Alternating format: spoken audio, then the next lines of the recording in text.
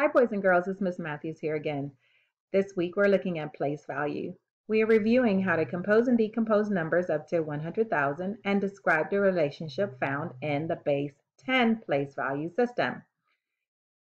As you can see here, we have a review of our anchor chart that we have, and it goes ones, tens, hundreds, thousands, 10,000s, 100,000s, and a million. When you get to fourth grade, you will be discussing the millions place. But in third grade, remember, we only go up to 100,000.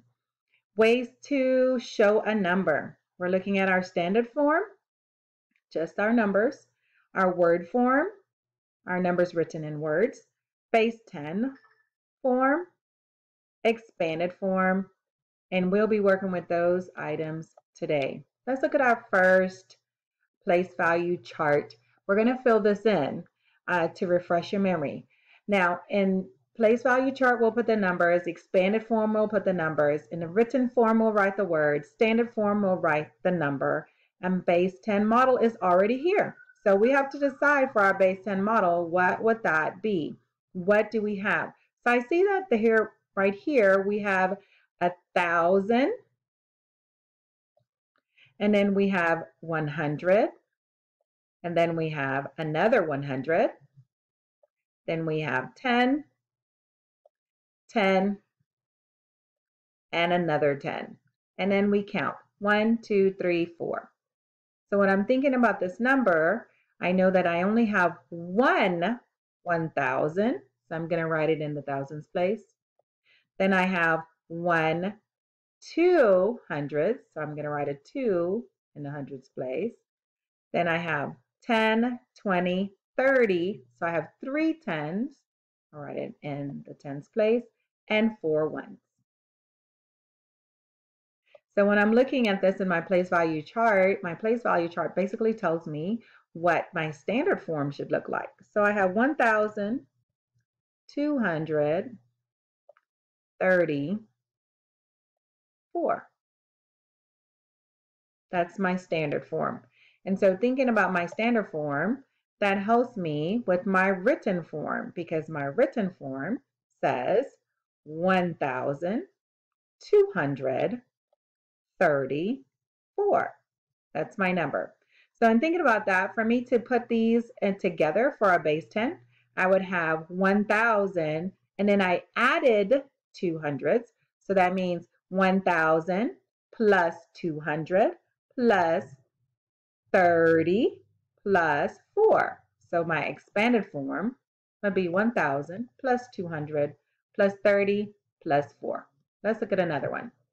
This time, there isn't a base 10 model. This time, there's a written form. There's 2,142. So I'm going to write that in my place value.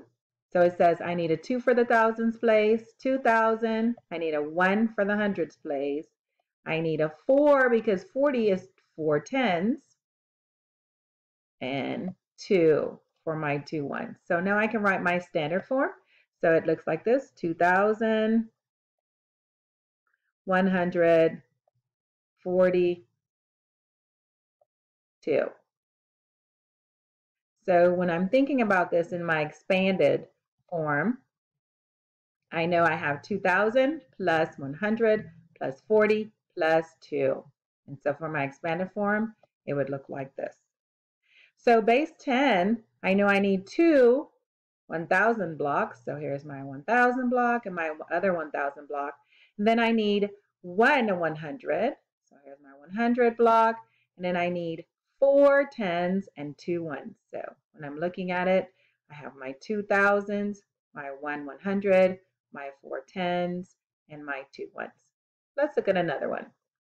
This one time, we have our expanded form, and now we have to figure out how to get our base 10 model and our written form. So I like to use my place value chart as you see. I know that my expanded form says I have 3,000, so that means I have a 3 in the thousands place.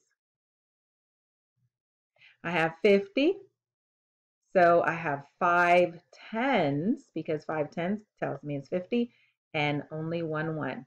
Well, if I don't have a number in the hundreds place, when I look over here, there's no hundreds. then I have to put a 0. So now my place value chart has told me that my standard form will be 3,051. And when I think about what 3,051, 3,051. I write it just like I say it. So for my base 10 model, that means I need 1,000 block, 2,000, 3,000. Then I need 5 tens and 1 1. 3,051. And that's my answer. This week you'll be seeing some work like this. It says the value of the digit 5 in the number 567 is 10 times the value of the digit 5 in which one of the following numbers. So again, I like to use my place value chart. So I'm going to go right up to my place value chart. I'm going to think about what numbers they're talking about. We're looking for only the 5, but it's in this place right here, and it has to be 10 times something else. So I'm going to put my number in my place value chart to see where that 5 is. 567. And if you could remember when we were in school that we talked about when you have the tens place, it is 10 times greater than the number that's in the ones place. And the hundreds place is 10 times greater than the number that's in the tens place. And the thousands place is 10 times greater than the number in the hundreds place. And 10,000 is 10 times greater than the 1,000. And 100,000 is 10 times greater than 10,000.